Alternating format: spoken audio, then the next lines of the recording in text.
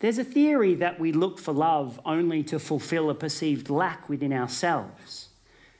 That if we were content with who we were, there'd be no need to look to others to complete us, like the proverbial syringe full of Botox into the upper lip of a Gold Coast housewife.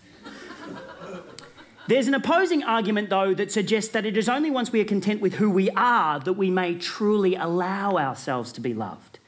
That it's not until we're emotionally mature enough to love ourselves that we may accept the love of another person and capture that crafty concept of true, everlasting love.